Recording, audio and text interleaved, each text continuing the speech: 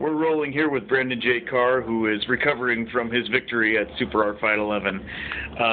Brandon, how were the stage fight conditions tonight? It was very hot on stage tonight, and I don't know how much of that was generated by the intense battle itself, or because of the packed house that we have and the high energy from the crowd. Or it's just hot. Did you bring any of the fuego yourself? I feel like I did. Obviously, in the end, the audience agreed with me, which I appreciate. So, yeah, I think I did. What is your opinion on tweeting etiquette while interviews are going down? That, I wasn't aware that Jamie had her phone set up in such a way that everything I tweet pops up right on the screen. I think it's very sweet, and that's really nice of her. If I'd known that, I wouldn't have tweeted that at that time, but that's really, really sweet. All right, let's look at some of the topics that you did. You started with magical weapons. Yes. What is the most magical weapon?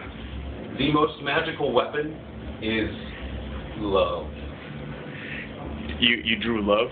No, but I mean in general. I drew the Black Mage from the original Final Fantasy games, which some people in the audience confused with Orko. So then I drew Orko, and then went on from there. Okay, and then throughout, what was the best topic for you?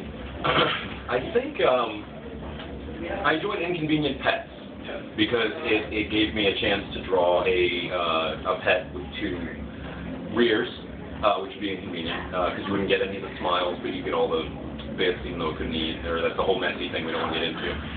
That was probably a good one for me. The jive turkey, though, I think is what turned it around, because that turned into a very simple yet elegant solution.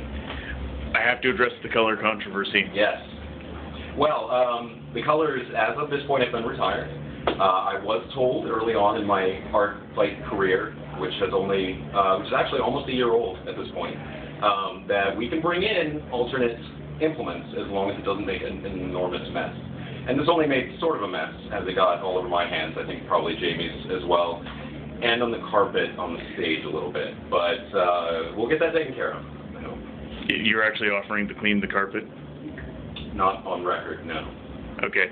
I can't help but notice, are you actually in the refrigerator right now? I am partially in the fridge, yes. It was so hot on stage that I needed to come back here and cool down. Actually, until you came along with the camera, I was entirely in the fridge with the door closed. It's a little cramped for both of us to get in there and do an interview. It was actually weird. I was just looking for a bottle of water, but you know, if you want to do interview, I guess I can. Okay, I mean, you've got the camera out, so why not? All right.